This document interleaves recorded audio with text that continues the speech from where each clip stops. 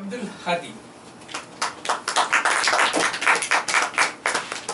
Abdul Hadi has been a very good friend of mine, so I'm going to give you a very fantastic topic. It is okay to start with a clean sheet. It's okay to start with a clean sheet, Abdul. Good morning again, Marathis. When I had a resolution to lose weight, I had a purpose last year. The purpose was I want to come out of the condition of fatty liver, which came out of the medical checkup. At that time, I didn't have any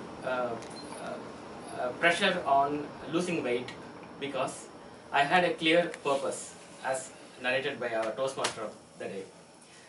I had that resolution along with the purpose of reducing or coming out of the condition of fatty liver. I worked for that, and then only I came to know about this acronym SEE. So the weight loss will automatically it will make the condition of fatty liver out. So I worked towards it and without any pressure, right?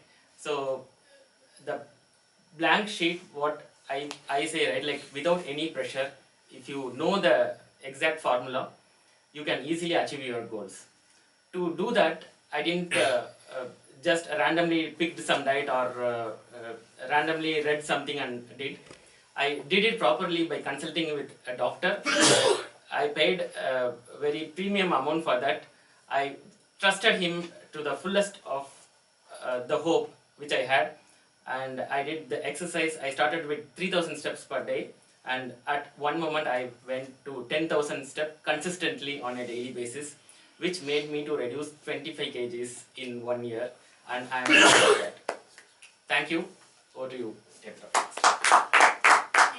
Sure, we'll finish other two also. No worries. Let's finish.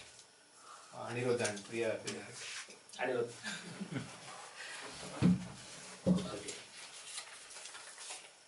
For Abdul, 152. If you want to change, change it today. If you want to change something, change it today. Anirudh.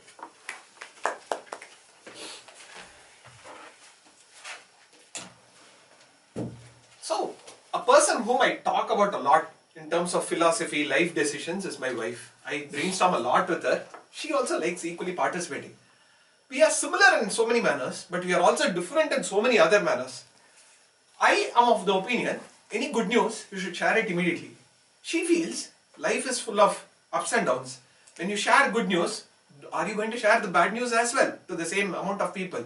She likes to take a more measured approach. One conflict that me and my wife always have is about when to do things. She likes having a plan, following that plan, executing that plan and feeling satisfied. I am a more impulsive person.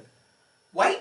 Because I can't remember things. I can't follow through things. I am poor at so many things. I get inspired so quickly, but if I go and sleep over it, the next day I lose all the motivation.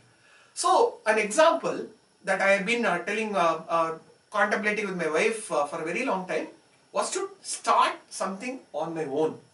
I was going to be 30, I was 29 that year.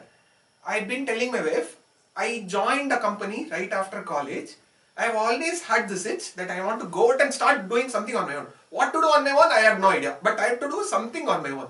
She said, Anirudh, you don't have a business plan, you don't have any idea, you don't have a system, framework, you have nothing. You're just saying all you are going to do is quit. That is what I am hearing.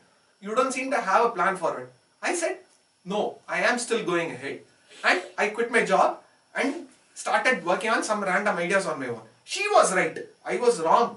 But what did I learn through the process? Just by being impulsive, sticking to my strengths and following through, I did not carry forward any of the baggage before. I started afresh on so many new ideas, so many new projects, so many new technologies. I learned a lot, and within 3 months, I took up a project where I could have taken up the project only because I was available and not in a job. Again, 3 months after that, I took up a full-time role where all these things that I had learned only after quitting my job turned out to be useful.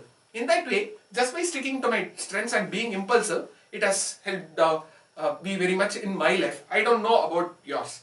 Over to the tabletop. fastest Priya is not Priya. so let's have it.